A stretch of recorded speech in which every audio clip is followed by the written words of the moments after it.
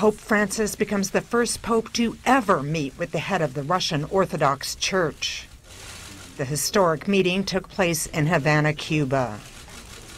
Pope Francis sat down with Patriarch Kirill, nearly 1,000 years after Eastern Orthodoxy split with Rome. They are expected to unite in an appeal to end the persecution and killing of Christians in the Middle East. The Argentine pontiff previously played a role in the rapprochement between the U.S. and Cuba, which restored diplomatic relations last year after 54 years.